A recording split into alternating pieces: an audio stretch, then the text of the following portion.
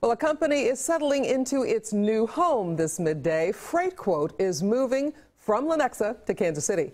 Garrett Hake is at the ribbon cutting right now. And Garrett, gun violence actually popped up on the agenda today, and the economy, so lots going on. Yeah, Cynthia, news on a couple of different topics today, but the governor of Missouri and the mayor were both here today to welcome Freightquote and the 1,100 jobs that came with it to this brand new headquarters building that actually opened in June. Now, the business was based in Lenexa until this year, when the city and state offered a package of tax incentives to lure them across the border. The new building on 435 and State Line was built in just about 10 months. And while the mayor and governor were hand in hand in agreement on economic benefit of this facility, they had very different views on another hot topic, gun violence, as you mentioned. In the last couple of weeks, Mayor James has been increasingly outspoken about his desire to take on illegal guns at the city level.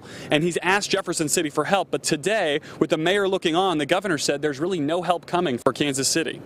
We'll continue to work with the legislature, but I just wouldn't see that allowing a patchwork of laws involving the Second Amendment in various portions of the state is very realistic to get to my desk in Jeff City. The current political climate is what it is. That this shouldn't stop me from saying what I believe and what we believe would be effective in this city.